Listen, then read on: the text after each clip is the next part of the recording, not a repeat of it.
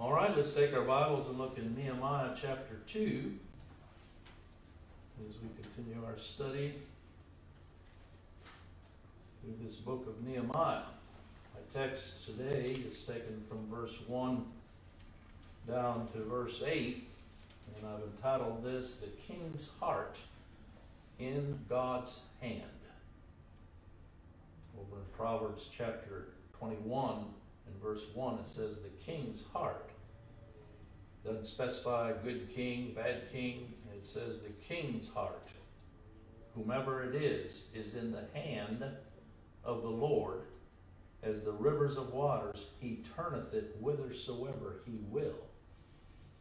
And we see that illustrated here with regard to Nehemiah, because he was the king's cupbearer, which was a very high title. I guess by today's standards, if it was a president, it would be the president's chief of staff.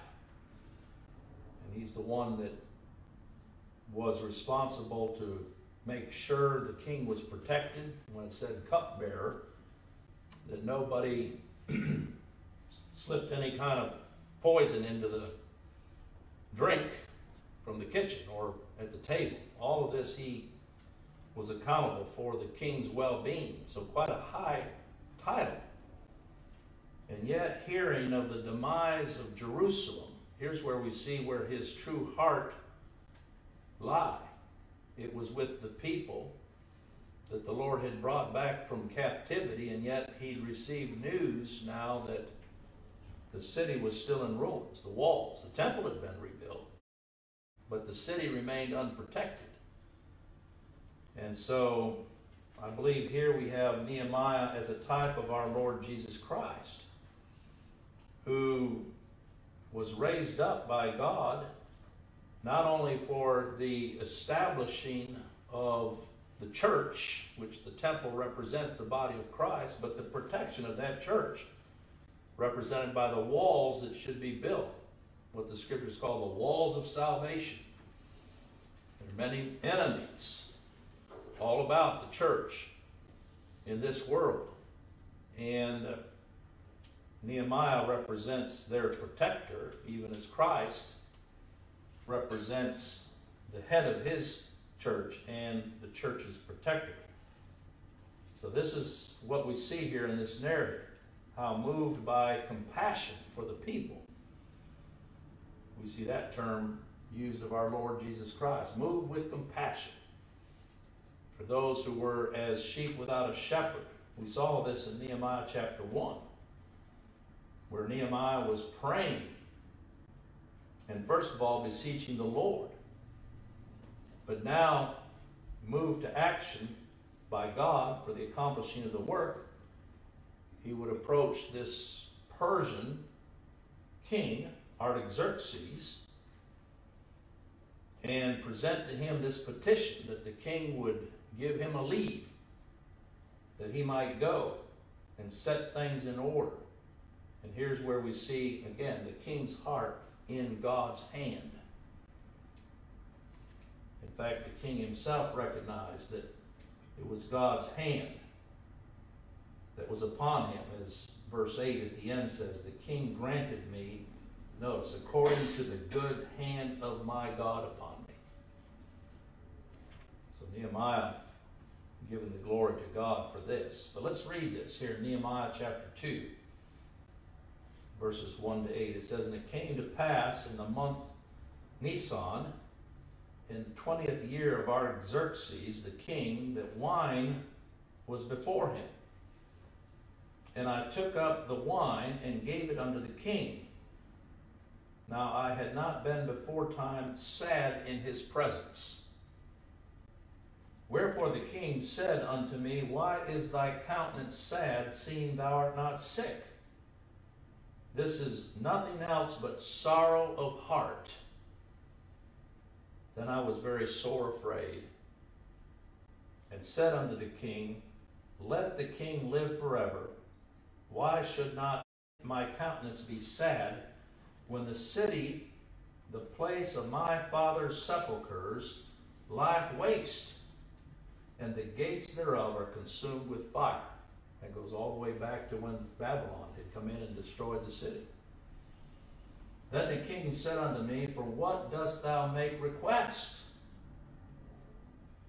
So I have prayed to the God of heaven. And I said unto the king, If it please the king, and if thy servant have found favor in thy sight, that thou wouldst send me unto Judah, unto the city of my father's sepulchres, that I may build it. And the king said unto me, the queen also sitting by him, For how long shall thy journey be, and when wilt thou return? So it pleased the king to send me, and I set him a time. Moreover, I said unto the king, If it please the king, let letters be given me to the governors beyond the river, that they may convey me over till I come unto Judah. And a letter unto Asaph, the keeper of the king's forest, that he may give me timber to make beams for the gates of the palace, which appertain to the house, and for the wall of the city, and for the house that I shall enter into. And the king granted me according to the good hand of my God upon me. You talk about a beautiful story, again, of how God directs all things to his honor and glory and for his purpose. And he does it through means. We know God is sovereign, and yet he has ordained means. Even as we see here, Nehemiah supplicating this king. He didn't just march in there and say, God's sovereign, and I'm going to do whatever I'm going to do, and he's going to direct it. It doesn't matter whether you give me approval or not, O king. No, the Lord's the one who raises up kings and puts them down. He rules over all, whether they be supposed good kings or evil. Let's always remember that. You know, kingdoms come and kingdoms go. But God has never abdicated his throne. And so here we find Nehemiah really applying what we find elsewhere in the New Testament in Romans chapter 13. Let's be careful not to be criticizing the powers that be. It's like we complain about the weather. Well, who ordains the weather? We complain about how our day has gone. Well, who ordained the day? And when it comes to the powers that be, look how very specific the scriptures are. Here Paul's writing to the church at a time that was under great subjection by a very evil power, Rome. But guess what? This epistle of Paul was written to Romans, not to every Roman, but to the elect in Rome. That shows that, just like we read in Jeremiah, even though the Lord brought destruction to that city, he did not completely destroy that remnant or that seed that he had purposed to save. And here we see in Romans 13, it says, Let every soul be subject unto the higher powers, for there is no power but of God. The powers that be are ordained of God. This was the spirit that was in Nehemiah, acknowledging that that Persian king, Artaxerxes, as ruthless, these were ruthless and barbaric kings, ready to chop a head off at a moment's notice. That's why, you know, when Artaxerxes brought out to him that he was appearing to be sick, he knew that unless he could fulfill his duty, this king was very capable of just simply ushering him out and taking off his head and replacing him. That's why he said, Then I was sore afraid of the outcome. This is what we're reading here with regard to Nehemiah. But consider even our Lord being subject to the powers that were at that time. Herod, Pilate, Caesar, all of these things. And that's why it says here in verse 7, Render therefore to all their dues, tribute to whom tribute is due, custom to whom custom, Fear to whom fear, honor to whom honor. The Pharisees in the day of Christ considered that they did not have to pay taxes to the Roman government. They considered it to be an evil government. And so they came and endeavored to trap our Lord with that statement. And that's where we read where he said, render to Caesar what is Caesar and to God what is God's.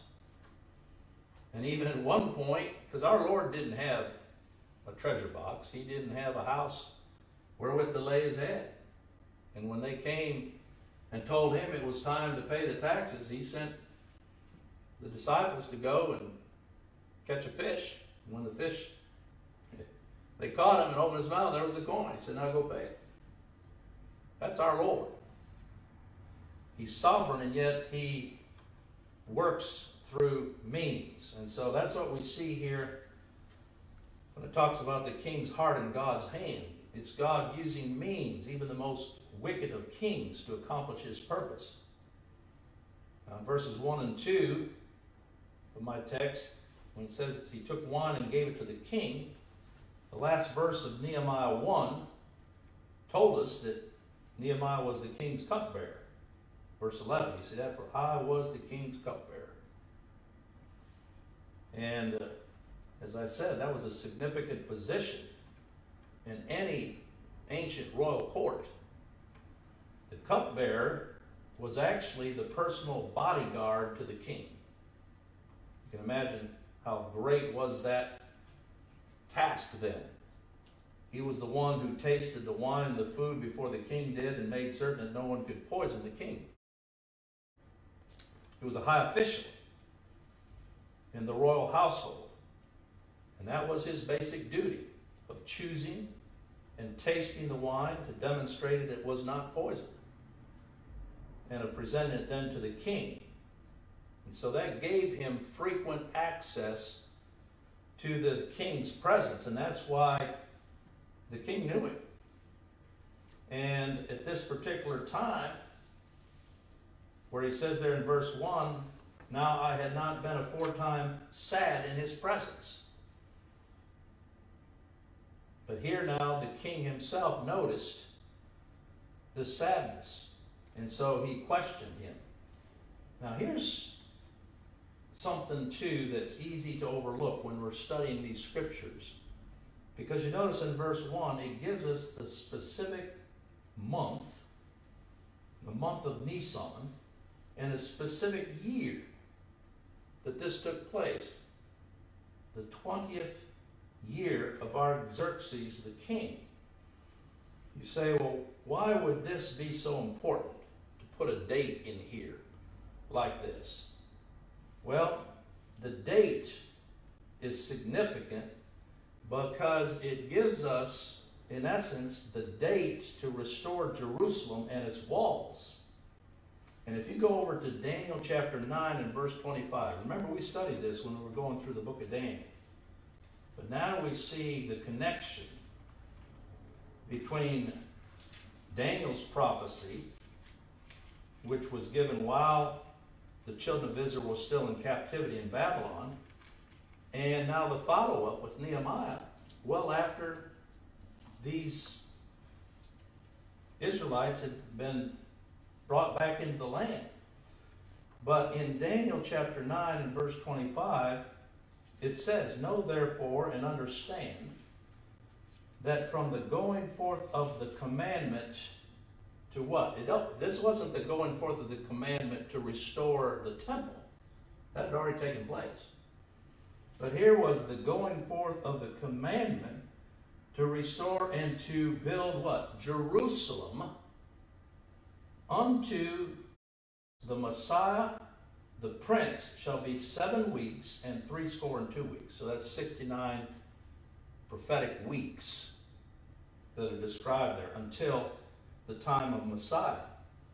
Well, if you calculate out 69 weeks times 7 days in a week and multiply that times 360 days in a year, you get 173,880 days.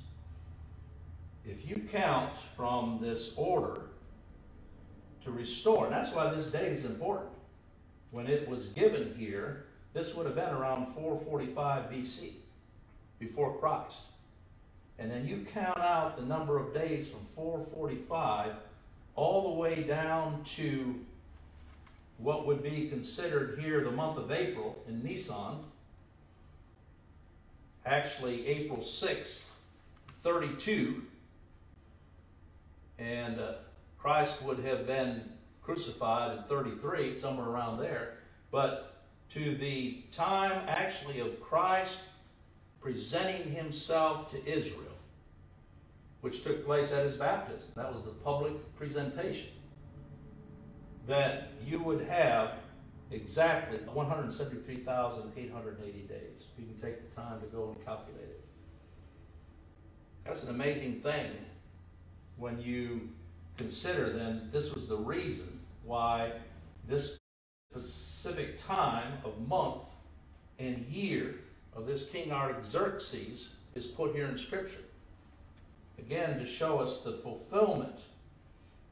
And it says there, those are the 69 prophetic weeks, and then the middle of the 70th week, some people are still saying, well, there's been a suspension and now we're waiting for the 70th week. No, it says after 62 weeks, in other words, those 69 weeks, shall Messiah be cut off.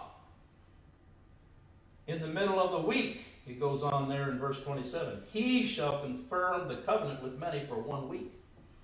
What's that talking about? That's talking about that time that Christ was ministering there for those 3.5 years, and then he was cut off. And then some say that the remaining 3.5 weeks was the remaining of the time of Israel when Paul went about preaching after Christ had risen and shook the dust off his feet and said, because you judge yourselves to Israel unworthy of the kingdom, we turn to the Gentiles. There was a complete ending then of this prophecy concerning Israel at that time. And then we know later on the destruction of Jerusalem in 70 AD. But I just mentioned that to show that everything in Scripture is specific and has detail which has significance. But coming back here again to my text, all this time that he had been serving King Artaxerxes, Artaxerxes had never noted him ever to be in a poor demeanor. And again, I see this as a type and picture of our Lord Jesus Christ. Yes, he was called the man of sorrows and acquainted with grief, but he did not walk around sorrowful in what he came to accomplish. In fact, it says, who for the joy that was set before him endured the cross and despised the shame and sat down at the right hand of the Father. But at this particular time, and there are times when you read in our Lord's ministry that he was sorrowful, that he sorrowed over even the unbelief. When he went to raise Lazarus from the grave, it says his spirit groaned within him, considering the unbelief of those that mocked him.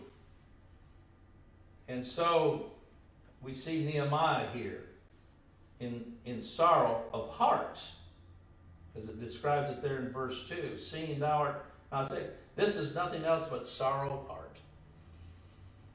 And in that, you stop and think about why he was sorrowful. He certainly had everything that he could ever want, need, and yet his heart was with this people. I think about our Lord Jesus Christ, who thought it not robbery to be equal with God, but condescended to come to this earth and take on him the form of a servant and become obedient unto death, even the death of the cross. What Nehemiah was going back to here was a suffering on behalf of this people. And so it was that Nehemiah bore in his heart the care of his people, much like the Lord Jesus Christ does for his own. And so that's where in verse 3 Nehemiah responds to the king's remark. with a way of acknowledging the authority of the king. He said, let the king live forever. This was a common way of showing respect to the kings. And he probably had said these words many times before. But now it had even more significance, as he was about to tell this wicked king, this foreign king, what it was that was on his heart. And he lays it out. Why should not my countenance be sad when the city, the place of my father's sepulchres, lieth waste, and the gates thereof are consumed with fire? I think about our Lord Jesus Christ and considering the lost estate, if you will, of that people that the Father had given him. His whole purpose in his coming to this earth and living out his life was on behalf of this people, that it could be described in the same way that the gates were consumed with fire. In other words, under the condemnation of sin.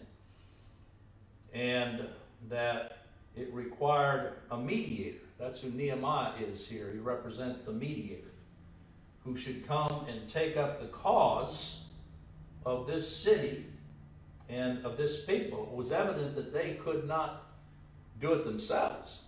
Remember, I said already 80 years had passed from the time the first decree to go forth and rebuild the temple to now. And yet the gates still lay in waste and the walls consumed with fire. Were there not capable men there that could see the need themselves and say, we're going to rise up and build, stand in the breach, like you hear preachers saying today? Well, it's clear that they didn't. They couldn't. They were living in a devastating situation. But Nehemiah, here's where we see even the heart of the king in the hand of the Lord. This is the Lord, by his Spirit, weighing Nehemiah down with a burden for this people. And not just sympathizing their plight, but actually being moved to action. See, that's what love does. It moves to action. When it says there in John 3:16, for God so loved the world that he gave.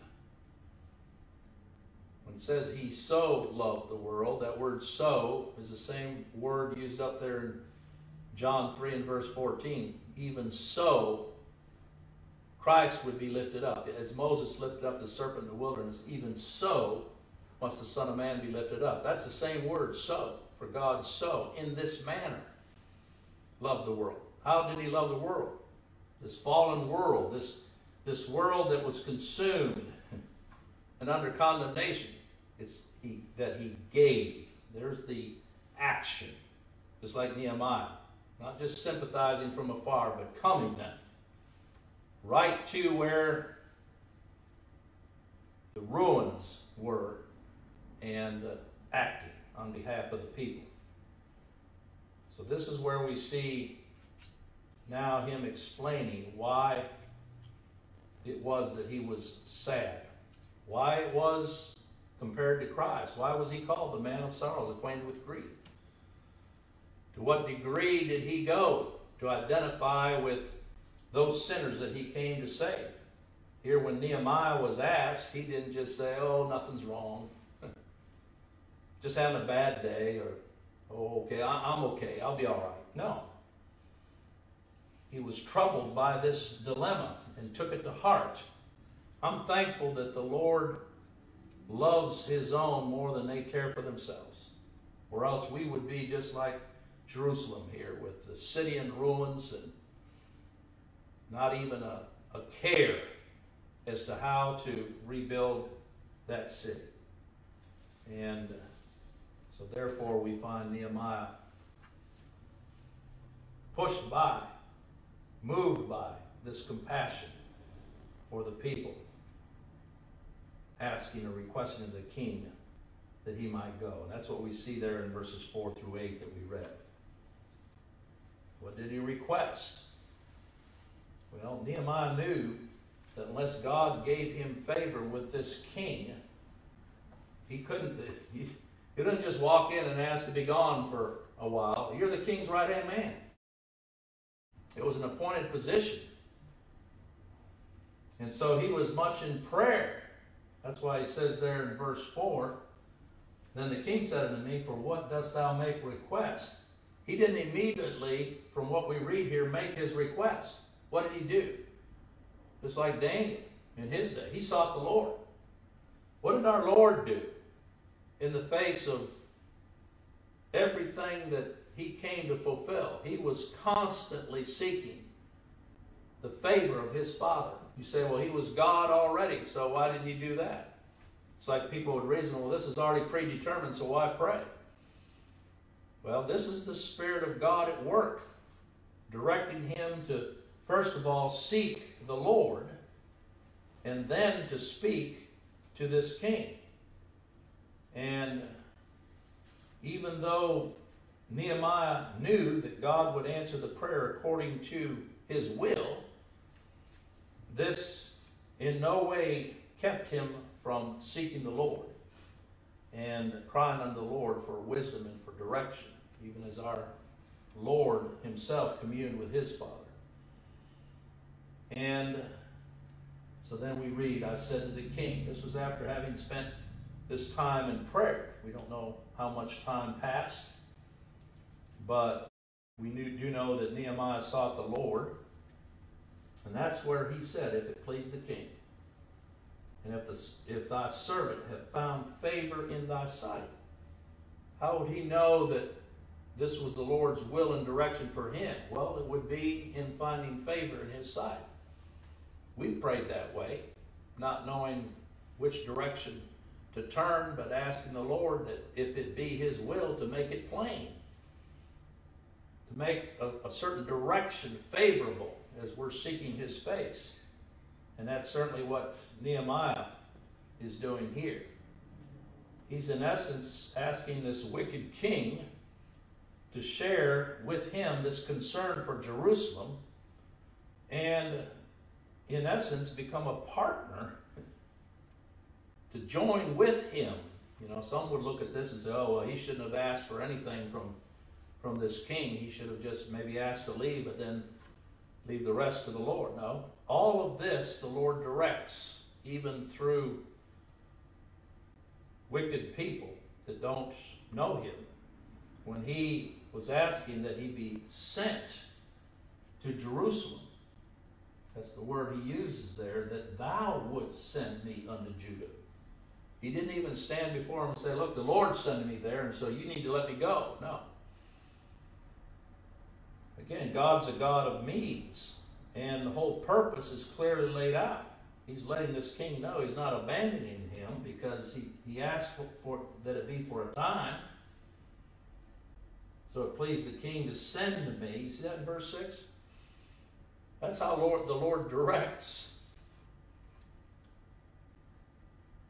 I remember the story one time about, I've shared it before with you, about the woman that was needy, and this is back in the day where they didn't have air conditioning, and she was praying with her window open and asking the Lord to provide for her daily bread. She was just really down to nothing. And there were some kids playing outside the window that heard her asking, and they were giggling and thought, well, let's go home and get some bread and throw it through the window. And so they did. They ran and got some bread, and they brought it, and they threw it in the window. And all of a sudden they heard the woman stop praying. And then she started praying again, thanking the Lord for the bread. And that's when the kids they were jumping up and down, mocking her, and they said, you know, that wasn't the Lord that brought that to you, that was us.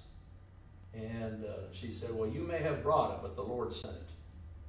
And I like that answer. Even here, when it says, so it pleased the king to send to me. This was the Lord sending him, but bringing him there through this wicked king.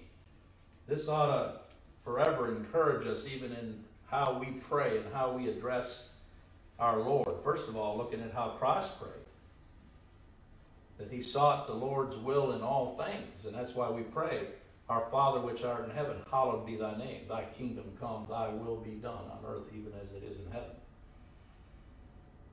And so all of these details were worked out right on down to him giving him some timber that would be used for the building of the house.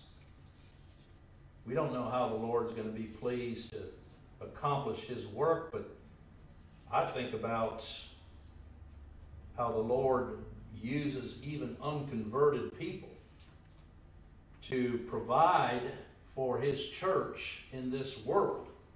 Think about your employer, where you're employed. Can the Lord bless and prosper an employment for the elect's sake? Absolutely. That income you're earning, that salary you're earning, coming through a secular business, yet the Lord's using it to provide for you, one of his children. Let's never forget that. I think about this church building where we meet that was built back in the last century and was built as a house. I don't even know who the original owner was. I know they didn't build it for a place for the Lord's people to meet as we are now, but guess what? Here we are, right here on this corner. In fact, someone showed me a map of the city where this house was on the map of the city, was not even yet built at that point. I forget the date exactly, but here it is. The Lord purposed it. And so God's sovereign in all things. And even down to the giving of the timber, the writing the letters, granting the protection, according to, and that's the part I want to end with here, according to the good hand of my God upon me. In the end, anything that's accomplished, we're not going to attribute it to our prayers, we're not going to attribute it to our giving, but attribute it to the good hand of my God being upon me. I know there are some that say, well, if God's sovereign, why even pray? Well, first of all, we pray because the Lord himself is to be honored. When he says here, so I prayed, who did he pray to? Verse 4, to the God of heaven. There's a whole message right there. That's who he is. I've had people say, well, if I believed like you did, I wouldn't pray. Well, if I believed like you did, I wouldn't pray. If somehow it was up to me, and you're just throwing up prayers and hoping God will hear it and answer, that's not. He said, I prayed to the God of heaven. And secondly, prayer is a way of being humbled before the Lord. Nehemiah didn't fall back on any of his position here to influence the king. He commended it to the Lord. And thirdly, we pray because that's the way that God has decreed the means as well as the end. Intermingled in his sovereign decree are the prayers of his people. Because who gives the prayer? It's the Lord. He's the one that gives the need, and then he gives the cry. And certainly our Lord himself was an example. Though he was God in the flesh, yet he was heard, as there in Hebrews, in that he feared